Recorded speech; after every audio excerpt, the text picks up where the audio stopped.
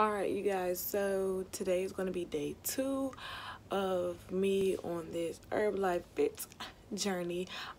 Yesterday was not bad at all. It's going to take me some adjusting to get used to the shake. Beast, she a beast, yeah. She a beast, beast, she a beast, beast, she a beast, yeah. She a beast, beast, she a beast, yeah. It was really good. I got the flavors cookies and cream and chocolate just because I like cookies and cream and chocolate, so I felt like, oh, this would be easy for me to drink. I absolutely loved it. I made it in the morning and it literally lasts me throughout the day. I wasn't hungry as much. I probably ate on some fruit yesterday. I worked out and I put some clips in there of me working out. I have just made it back to the house.